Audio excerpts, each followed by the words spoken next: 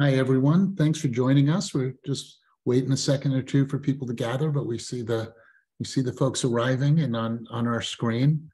Um, First of all, I just want to say thank you all for joining us. We're excited about this. We've had a relationship with Jonathon Stalls, the author here, for quite some time. He's been a mentor in our walking colleges and really active in the community. And we'll get to the full intro in a minute. First of all, I want to thank our, first of all, I'm Mike McGinn. I'm the Executive Director of America Walks. And I'm joined here by Nicole Smith, who's our Operations and Program Manager at America Walks, and also a bookstagrammer. She's the one who keeps our reading list full here at America Walks and recommends things to all of you. And so I know she's really excited to interview Jonathon about his book and his experiences and his work in walkability advocacy. And I'll turn it over to her in a second. Before that, big thank you to the Centers for Disease Control, in their Active People Healthy Nation program. They support these webinars. They support our walking college. They support our community change grants. I strongly recommend that you check out Active People Healthy Nation online, sign up for their newsletter, stay informed. They are a tremendous supporter and ally of walkability for its community health benefits and individual health benefits. Also want to thank Tool Design and EcoCounter who have been supporting this program, and also want to thank all of our individual donors. Without you, this would not be possible. We count on individual donations for us to be expansive in what we offer to the public. So again, thank you for that. If you have questions during the discussion, here's how you can find it. Look for the Q&A section of your user dashboard. You can write in your question. We're monitoring them. And at the last 20 minutes or so, I will return to the screen and I'll help bring some of those questions forward to Jonathon and Nicole to field. And with that, let me turn it over to Nicole. And thank you all for joining us. Thanks, Mike. Hello, everyone, and thank you for joining. I'm just going to start out by giving a warm welcome to Jonathon Stalls, definitely part of the America Walks family, and we're just excited to have him here today. So I'm just going to share a little bit of his bio, just so you have just an idea of all the amazing things that he's done. So Jonathon spent 242 days walking across the United States in 2010 and has continued to move alongside thousands of people for thousands of miles. He identifies as a walking artist with his creative project, Intrinsic Paths. He also founded Walk to Connect in 2012. His work currently moves in the realms of pen and ink drawing, writing and poetry, storytelling with the Pedestrian Dignity Project, economic and racial justice organizing, training walk event leaders, guiding meditative practices, and creating long-distance walking routes. His first book, Walk, Slow Down, Wake Up, and Connect at 1 to 3 miles per hour, published by North Atlantic Books, was released in August 16th of 2022. He is gay, queer, and resides primarily in Denver, Colorado. And intrinsicpaths.com is where you can find out more about his amazing art and other ventures, and also on Patreon as well. So welcome to Jonathon. Thanks for being with us today.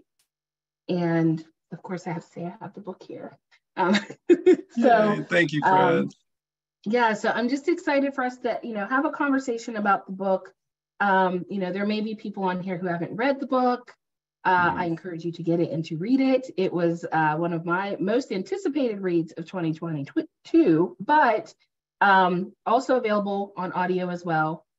And yes, Jonathon is narrating. So it's like he's there with you.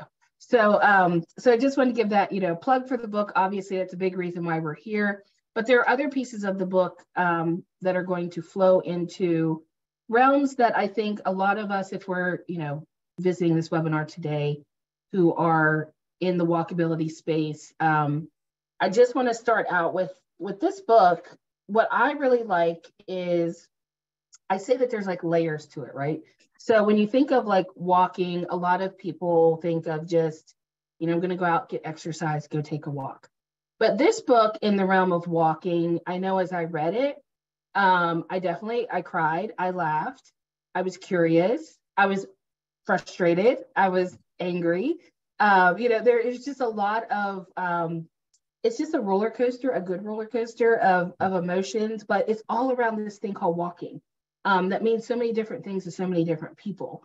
And I like how, just to touch on like the chapters, like the breakdown of the book, it's set up, as walking as, and you touch on human dignity, humility, human right, earth care, relationship, vulnerability, play, resistance, creative wonder, presence, rite of passage, and mystery.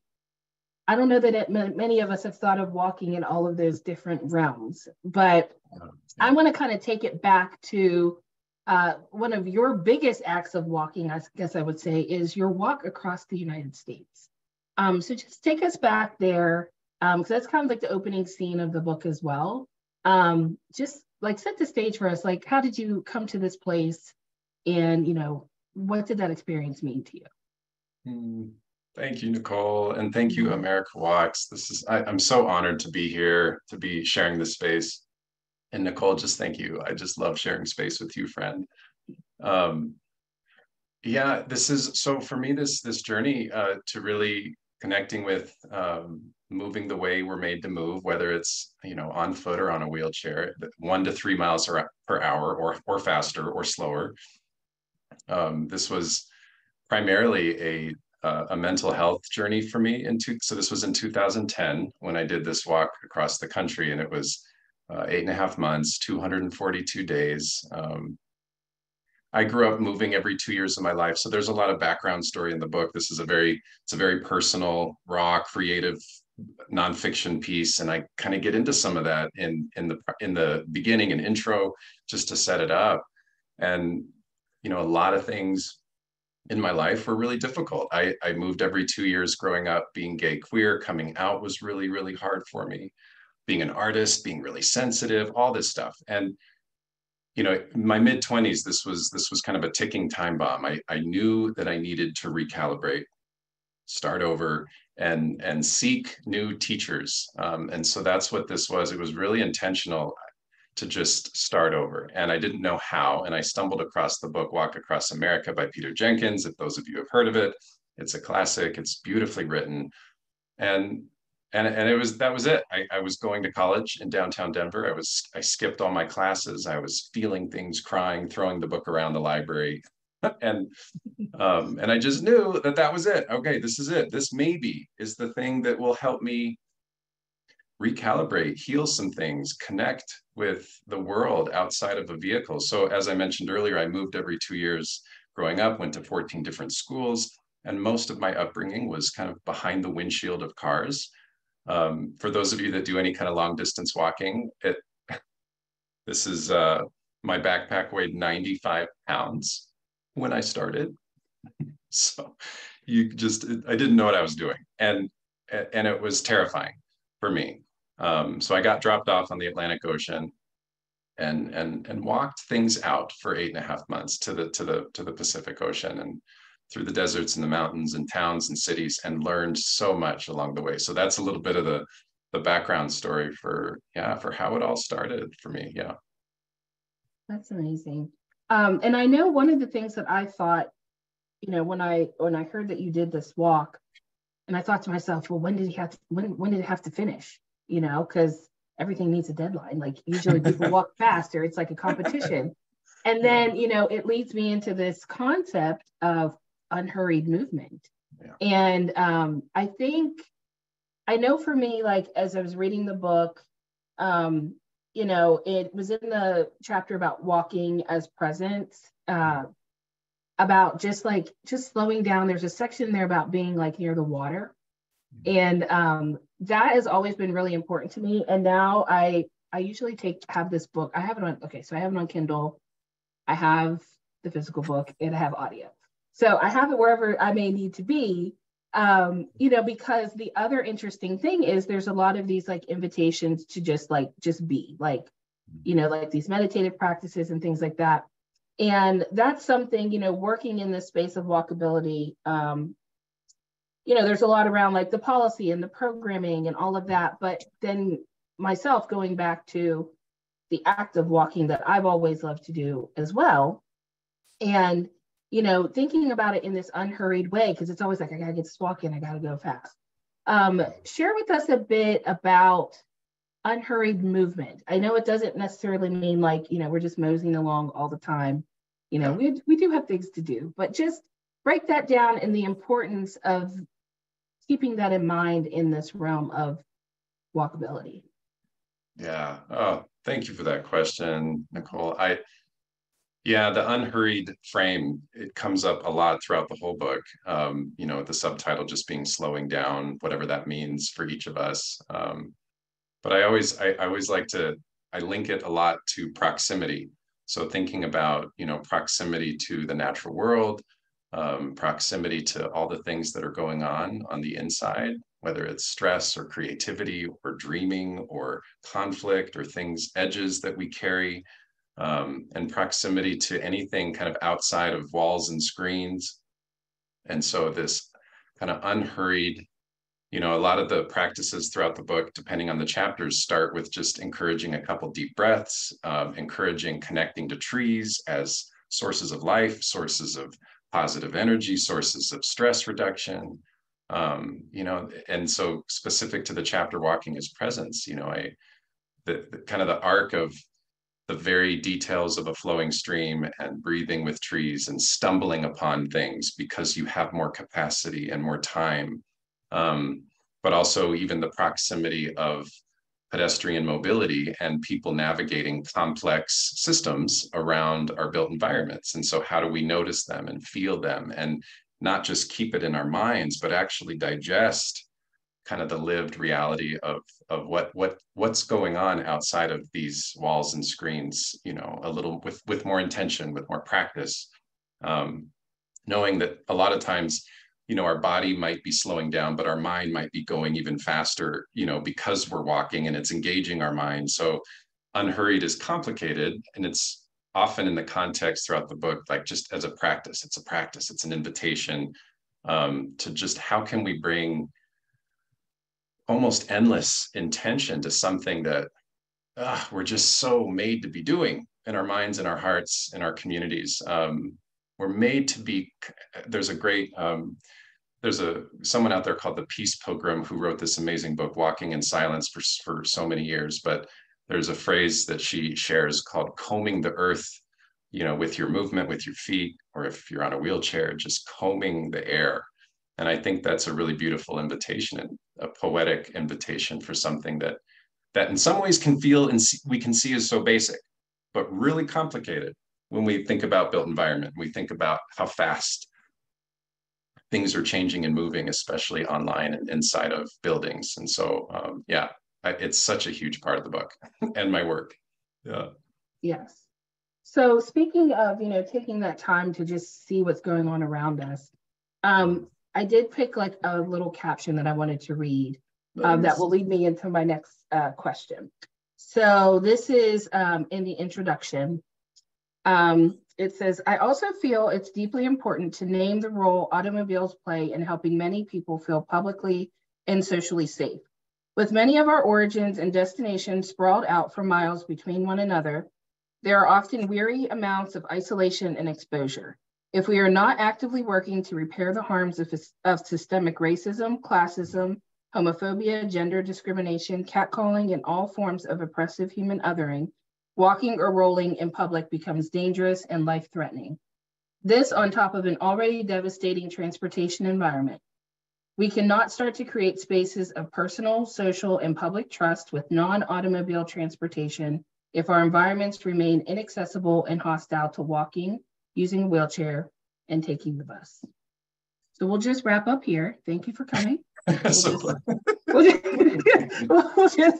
end it there. Ready. I'm ready. Yeah. So that's a lot. And I think that speaks to, how so many of us feel about, creating these spaces. Okay, yeah, great. Like we're getting around with cars, but what about the people who are not? What about just feeling safe, just, as a person in your space? And this is going to lead me into asking you about pedestrian dignity and your work with pedestrian dignity. First of all, I just think, a lot of eyes have been opened through your work. So if, for those who aren't familiar, if you'd like to just kind of tell us about the birth of pedestrian dignity, and we'll start there, and then I have a few more questions about it. So we could just start there. Thank you, Fred, and thank you for reading that portion of, it's so connected. And it's so connected, what you read from is so connected to the experiment that has been pedestrian dignity. This was about 3 or 4 years ago when I've always been an artist. I've always been someone who's experimenting and creating, wanting to feel things, like the hard things, the joyful things, the achy things, and how to experiment with that through hosting walking or rolling events, or creating content of different kinds, writing, things like that. And I think I was getting frustrated as part of it, but there was this, it was getting louder and louder around the gap that I would experience when hosting events. And this would be hosting just general community walking events, specific like walk audit type events with engineers and planners and city folks, and all of these just, nuanced relationships moving together. And I would recognize a big gap around the kind of the lived experience of what a pedestrian goes through from A to B, the behavior of someone who, the millions of people that can't drive a car, the millions that maybe would choose to walk or take transit more often, or bike or other things, if it was easier or safer or more healthy to do so. So this gap around lived experience, informing policy, or informing community connectivity, or informing just being really raw and real about redlining and segregation, and where we think about just racism and classism in the built environment, and how does one's lived experience, in relationship to people who live in these areas, and vice versa, informing each other through trust and relationship. How is all this help? Is it happening enough? And so I just noticed this growing gap, and I was like, okay, I want, as an artist, and as someone who was also trying to, I was intentionally trying to reach into younger audiences as well. And so I was like, all right, I'm just going to start experimenting with media around taking small video clips that tell these kind of micro stories of lived experience, related to what it feels like at a certain intersection, or doing it with other people and just kind of witnessing their story around where they have to go and where they're starting from. So the videos can be very specific to, gaps in accessibility around an intersection, but it can also they can tell stories of how pedestrian mobility in particular has been basically systemically illegitimized, like it's not a legitimate form of transportation in the way we think about budgets and leadership and representation of staff and planning departments and things like that. It's really something, and very much in the US, but all over the world, it's kind of this side project when we have time.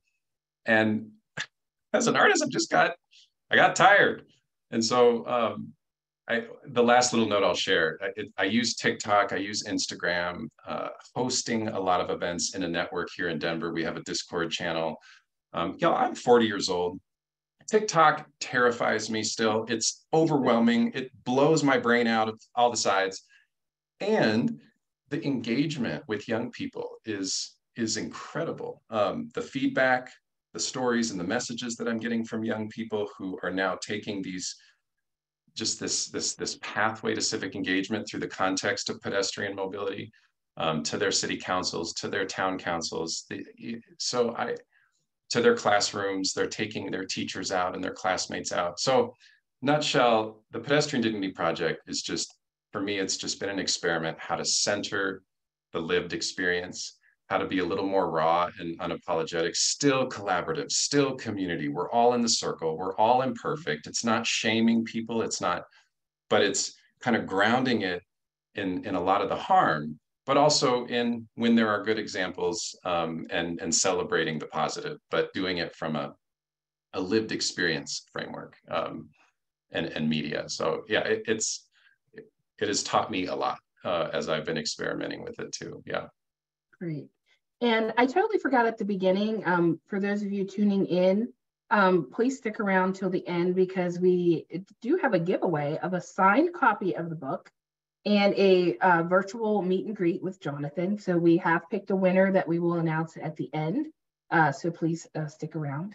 But you actually, you went right into the next questions that I had, which was more about, have you seen where, you know, people who have been involved with pedestrian dignity have, you know, kind of taken parts of that and gone on into their own path of advocacy. Are there any like stories that stick out to you? You know, maybe with younger people, because I just think that's really important. You know, social media, of course, has its good and its bad sides, but we can't deny that it can be a powerful tool in a lot of different ways. So, you know, kudos to you for trying TikTok, because like, yeah, I'm right with you on that one.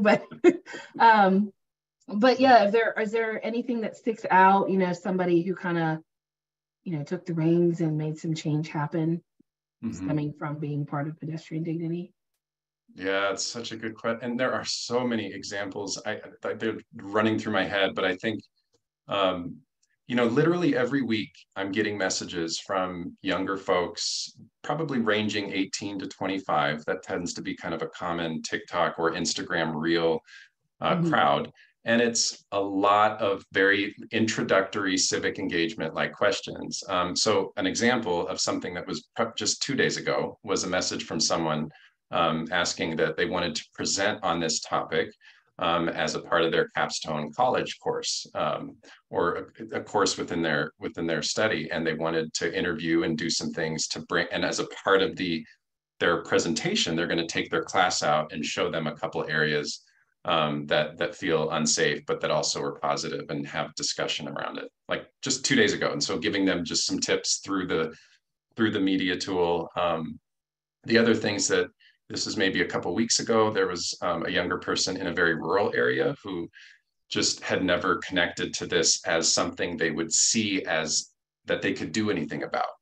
They were just really blown away, like, oh my gosh, is there anything I can do? What can I just researched, because there's a way on these media platforms you can create kind of video tutorials and stages. And so she went to the how can I help tutorial path on the media channel. And she said, you mentioned, you know, going to a local town council or local town meetings. So she tracked, so in her message, she's saying, I found the meeting, I'm going to go. What do I say? What do I do? And so we kind of worked out this back and forth around like some different messaging. Fast forward to the day after she goes to them, and she is just sending me every emoji under the sun around how empowering it was, how exciting it was, how everybody in the town meeting clapped and talked about how we don't get young people in these meetings. And so that was just one example of, and what I just connected to that with some of the experimenting through Reels and TikTok, because I'm with you. It's a love hate, like social media stresses me out. My hope is that it brings people out into the world. Like, hey, I'm kind of fishing in, like, hey, and then go get away from the tool for a little bit.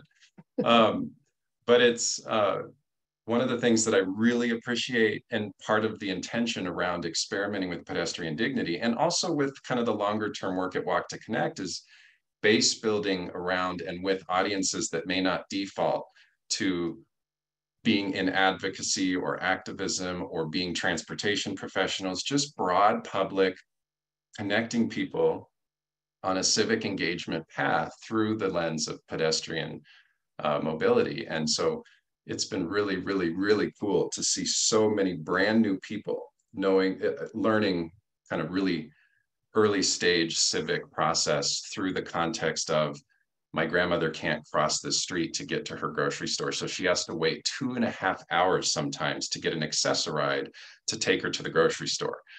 How do I make a difference? You know, like their context, because it's so broad at times, is through relationship and proximity to their neighborhood. And I love that. It starts from a really lived place a lot of the time. Yeah. So if you were to I guess, give like a call to action for people, where would they start? Of course, going to a, local town meeting, council meeting, that's key. But what are some other things that you would share with folks who are like, I don't know where to begin? Yeah.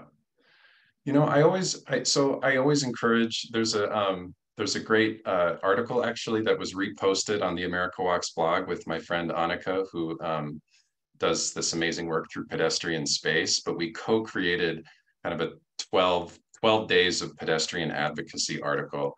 And the first tip is just start where you are, and just kind of tracking your neighborhood, your behavior, your community, your neighbors, a family member, someone in your classroom, someone in your just kind of examining like your own community from that lens of access, from that lens of safety, from that lens of am I comfortable, am I not comfortable, and then from there, just having. But I always encourage that lived experience informing then some of the deeper, more technical questions a little bit. Go out and feel it first. Listen to people who are using the bus and get to know them. So starting where you are, building relationships with people, or going deeper with relationships you already have or are connected to that experience transportation differently than if you are a car driver solely. And or if it's already your lived experience, and you grind and you're trying to get to that bus stop and it's only once an hour or every other hour, it's encouraging people also then, if this is your lived reality already, to lean into making your personal experience a little more public, and doing that in creative ways like personal storytelling, reporting things, just kind of stoking the fire of agency around like, I am a community member, and my dignity and my mobility, it's valid. Like, it's valid transportation. And so how do I experiment with making the experience a little more public? Yeah. Right. I love that. And then touching base on Walk to Connect. So that is also another piece that is shared in the book. And I know when you were in the intro also talking about birthing Walk to Connect, you had said these three kind of key phrases: stay awake, keep connecting, keep moving. And those were, things that were really on your mind, like especially when you wrapped up your walk across the country. Can you kind of just expand on that a bit, and then just take us into how that walk impacted the creation of Walk to Connect? Yeah. Oh yeah. Thank you, friend. There's so much there. It really is the connecting with other people. So what we talk about in our trainings, which is a part of what we've partnered now with with America Walks to host what we call leader trainings. And we talk about maximizing connection to each other, to the places around us, and to what our needs are and what's happening with ourselves, with our own personal journey. And so on the cross-country walk, I mean, one of the most profound things for me was what I learned and what I experienced humbly moving alongside hundreds of people with different backgrounds and experiences, ages, abilities, stories of mobility in general, races, class. It was all over the map, and it was sometimes for a couple hours, sometimes for a couple days. People would just, I have a story in there about how families who homeschool drop their kids off. Like, there's some funny stories in there where I talk about but you make these connections because you're moving in the outside world. The first chapter is titled Walking as Human Dignity, very intentionally.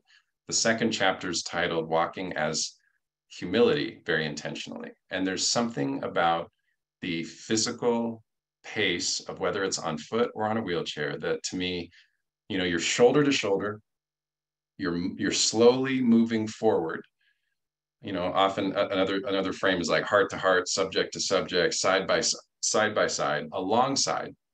So it's not as easy to objectify or maybe even be stuck in any one position or posture, not like often we can do across tables or through screens.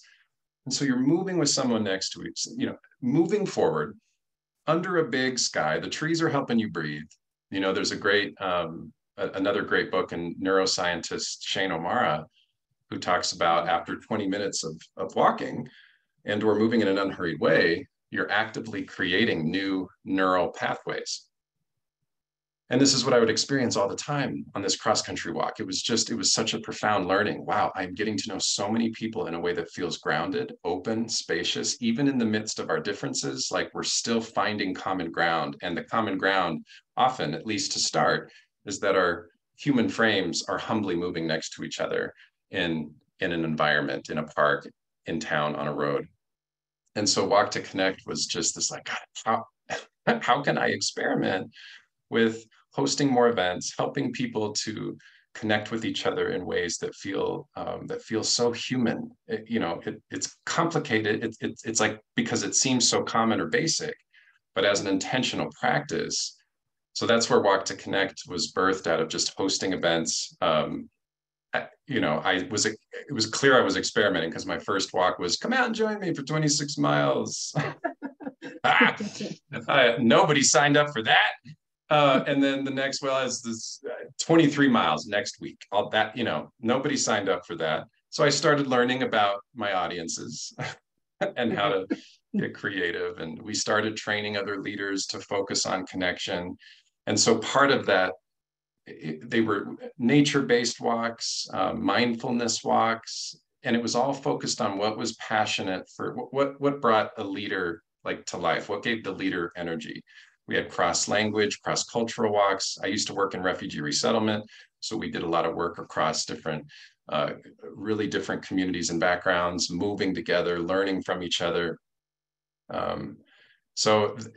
And then one of the main spokes of the wheel was very connected to hosting events with related to walkability and pedestrian dignity and accessibility. That if we're moving people alongside of each other, residents, engineers, planners, city electeds, if we're moving next to each other, people who move with different abilities, mobility aids, different disabilities, if we're honoring the dignity of this big story, this big human condition story, and then we're also talking about the safety of a road, and we're also creating new neural pathways, and we're also like the benefits of moving this way start to combine with some of the edges around change in mobility justice work. And so the ties of that just all felt so connected for me. And that's what you said at the beginning. The book it's hopefully a positive roller coaster ride around a lot of different topics that for me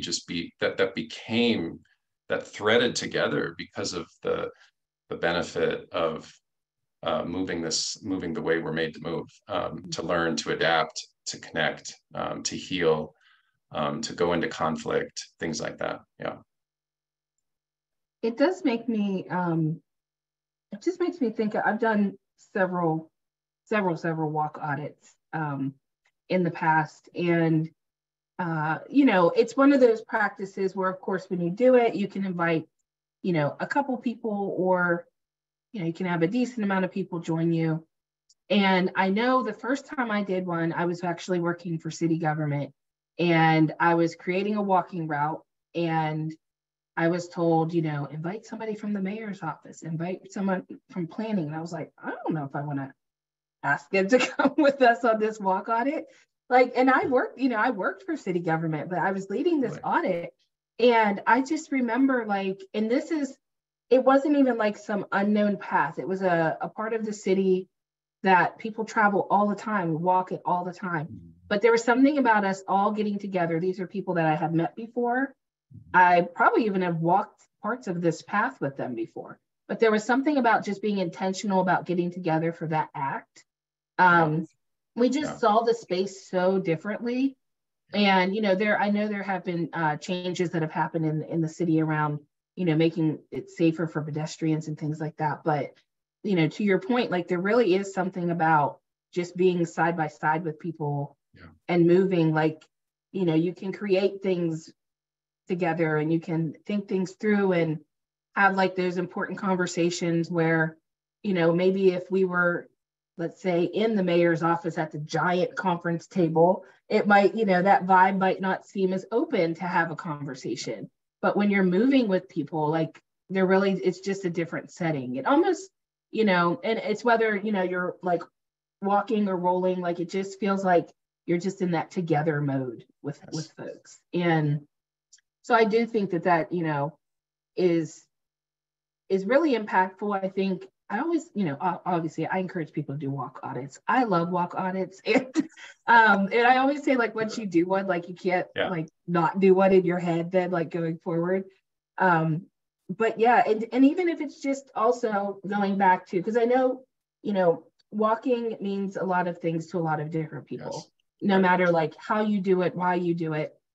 And even for those who literally are just thinking of walking as like, I need to just get out, clear my head. Right. Yep.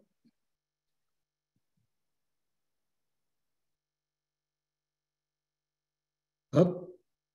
Okay, I was like, oh gosh, did I freeze? Yes, you froze Nicole. I froze Nicole. Well, I'm sure she'll join us, but take it away, Jonathan, if you have a response. I'm sure she'll kick back in. Absolutely. I love the stance. She's yeah, well, I'll just add ad lib alongside one of the things, because I also, walk audits as invitation strategies for hosting, especially from just a resident advocate lens too. Like, how can I just be a facilitator of inviting these complex departments to come together and network alongside of a route or a journey of mobility? I think that's something that's not appreciated. And for the viewers, I was mayor of Seattle for some time, and I'd been an advocate for quite some time before that. And it is quite often that the agency people, particularly as a city gets larger, don't have meaningful connections with us. And that act of talking to each other with the community present is a different conversation that might occur within the government, or a conversation that might not occur at all. One observation I had, Jonathan, was this something about everyone being in the street together. It's very democratizing, right? There's an essential equality in that space that may not exist in a different space. You're nodding. Share your thoughts. Yes, I mean, it's so much of like a lot of how I shape one of the last chapters called "Walking as Resistance" a little bit. We're moving our humble frames. It may not be specific to protest, but in some way it's a little bit of protesting some of the default ways we organize and connect. So it may not be, a conscious protest, but we're moving into the public realm in a way that almost in and of itself holds this collective accountability. How do we care for this road?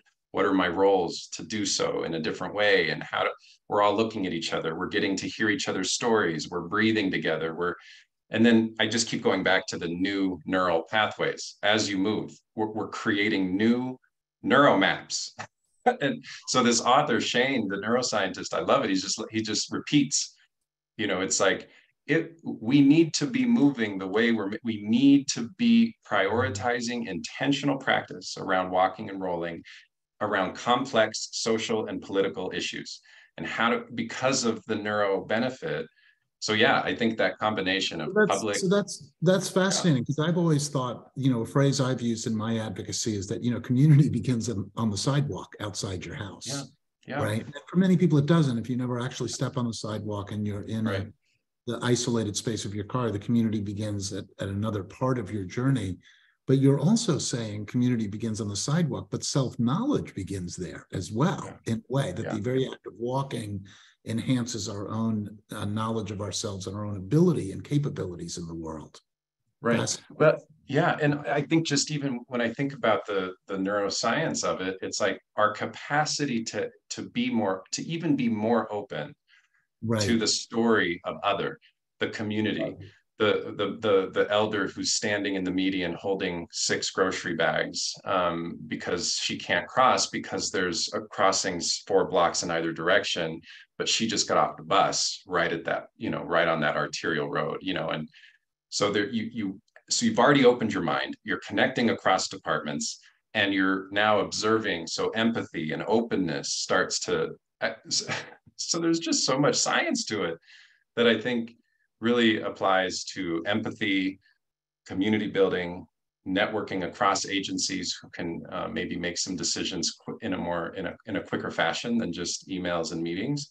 So the other thing I'll, go yeah. ahead. I'm sorry, I didn't mean to interrupt. The other thing. No, the only other thing I just add to the walk audit invitation, and this is kind of back to some of the lived experience stuff, but is always just, and it's not about perfection, but leaning into who are you co-creating these experiences with, and always trying to be in co-creation with residents, and having resources to support them, whatever their needs are, to be there and to be present in a healthy way, and co-creating it with people who have different disabilities. And if you have a team of people who experience the world through a variety of disabilities, and you have residents who have not just showed up to your event, but you've co-created this together, and you're centering it around lived experience. It's not just, this is some kind of vague intersection that's just unsafe. It's actually the resident is grounding it in, I have to go get to the store here every day. I have to cross the street with my children and catch that bus. You've shaped your audit and your experience in this really, that combination is so powerful for obvious reasons, in terms of grounding. Let's do a quick reference supply for folks. One phrase we've been using here is walk audit, and we heartily recommend the AARP walk audit tool. Somebody in the comments just referenced how valuable that was to them. If you go to the americawalks.org website under resources, you can find a link to that. AARP Livable Communities is a fabulous website on that. I had a question in the chat. What is the name of the book that you were referring to about neural pathways? Do you recall? Oh, yeah, thank you. Yeah, it's In Praise of Walking, by Shane O'Mara. Yeah. In Praise of Walking. Great. In Praise of Walking. Yeah, it's great. Cool. Okay, I'm gonna go into some questions now. We have a bunch of questions in the audience. So I was actually, to the viewers, I was actually meant to pop up here at about this time anyway, because I've been monitoring the questions in the chat. We've got some fabulous questions. Oh, good. This is a question from somebody who appreciates you bringing up your inclusive language and acknowledging accessibility barriers. Since the 1990s, Americans with Disabilities Act makes accessibility a federal civil rights issue, how do you suggest we advocate successfully for accessibility? Thank you for that question. I am learning as I go. I don't know that I have an answer to that, other than my primary radar is through relationship. So I am always learning from people who have different disabilities, different access needs related to a specific location or a place.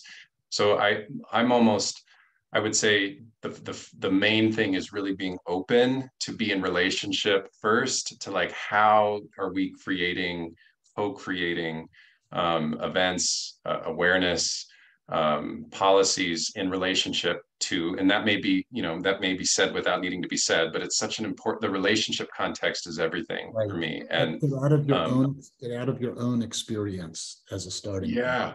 Yeah, collectively organizing with people who have a variety of lived experiences around ability and disability.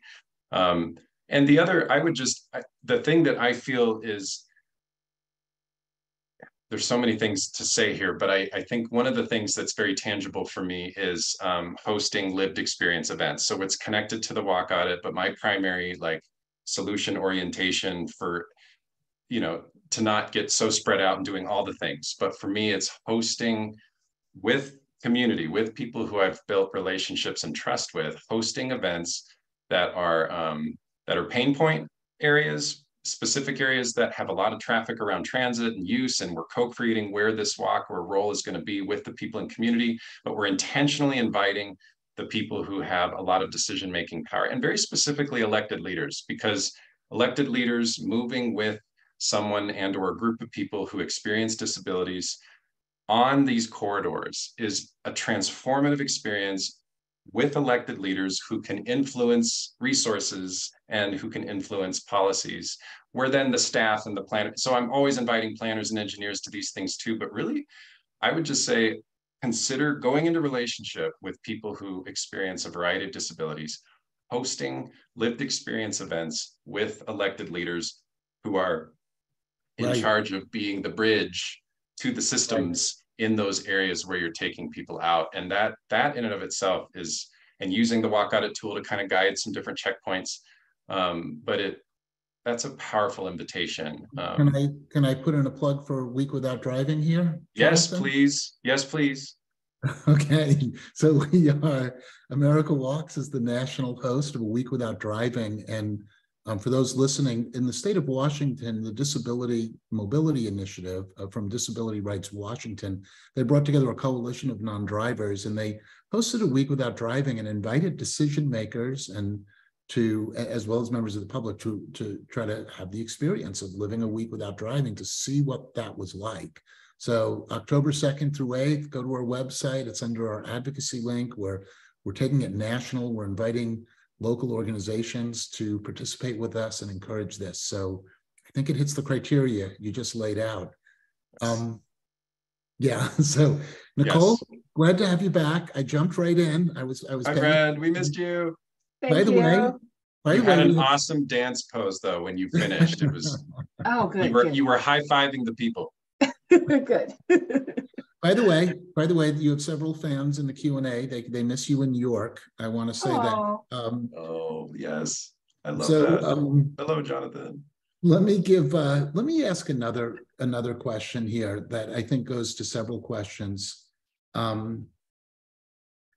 I live in Fairfax County. My bus stop was hit by a vehicle. The street I walk on to get to the bus stop has a speeding problem, where the only option we have to try to fix it is to get property owners to vote at crazy rates for improvements, obviously some type of local improvement district to pay for the improvement. Still, the county talks about safe streets for all and tells us to get out of our cars. How do we advocate when our elected officials are so hypocritical that we end up angry and disheartened? Yeah. So one of the main reasons for me shifting a little bit into pedestrian dignity work and just creative is because of a lot of that frustration and discontent, kind of the intuitive unrest around these messages that would go out, but just not reflecting at all what we see and experience in the built environment. And so I on one side, I encourage, and we need creativity and advocacy around how we are bringing in more and different people to be a part of this work. So we have more people collectively coming together and organizing when events happen, when cities and states need feedback on different initiatives, when holding accountability to elected leaders. We need more people paying attention and leaning into this space. So I encourage creativity. As an artist, I'm always like, yeah, we got to bring poets, spoken word people. We got to bring it into the heart and into the body. So we can this is a crisis around public health. It's a crisis around the millions that depend on transit and walking and biking. It's a crisis for a lot of reasons, and all the benefits that we talked about earlier being blocked or not at all even available because of how stressful it is. It actually can decrease health in so many ways because of how stressful it is every day to get to that bus stop that just got hit by the car, that no longer in the rain with snow. So I think creativity around storytelling and advocacy is really needed. How do we bring in artists? How do we get more younger people involved? How do we empower and plant seeds in new areas of our community spaces around just the breadth of work to be done around mobility? I would just say the last, this is connecting again just to my work in particular, but I think that the power of storytelling is so important around not just in educating and inviting new people, but building relationships with people who have really important stories to tell around their lived experience, and how do we get those stories more out front, so that it's not just a concept, it's not a conceptual, it's an actual lived reality that so many people face every day. And how are we making those stories more public with a lot of support for the people who are telling those stories? I would encourage people who are watching to go into the Q&A chat. People are using that to also share some of their own comments, and there's some fabulous comments in there just generally about the topics here and their own experiences. For example, someone mentions running for public office. So yeah, I can raise my hand for that.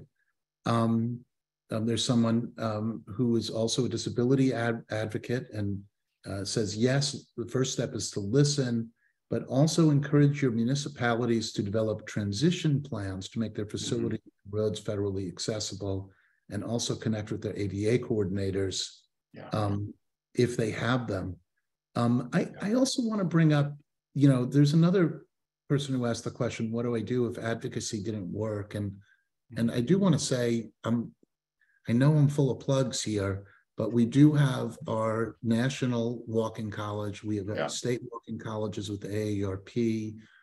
We now have the Walk to Connect program. I've been an advocate for a long time.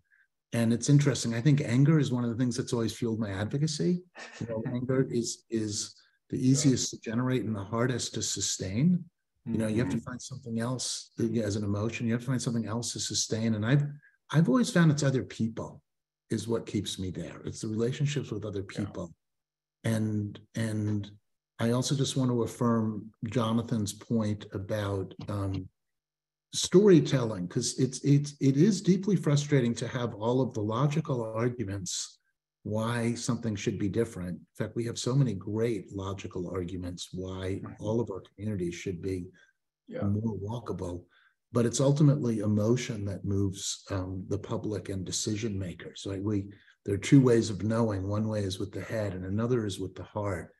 And it's the emotion, about relationships, about efficacy, about that someone can make a difference, so I want to say I hear the people in the comments threads talking about their examples, why they explained why something would be different to elected officials, and it did not change, right? You've got that issue. The other thing is, it's challenging because sometimes you might be talking to a transportation engineer who actually does want to change something, but it's the elected officials, the roadblock. Sometimes it's the opposite. So just the persistence. Nicole, you worked for city government as well. What are your observations on what would you recommend to somebody about dealing with city governments that don't seem to listen when information is shared with them? I definitely think keep showing up to your council meetings. And, I was in an interesting position because where I worked for city government, I also lived in the city where I worked. At the time, there was a residency requirement. And so in one of the street I lived on, there were accidents quite frequently. And by accidents, I mean a lot of near misses and a few crashes that I saw where I was thankful that the people walked away. And this was a one-way, supposed to be 25-mile-per-hour road. And I was always in this strange space where, how do I,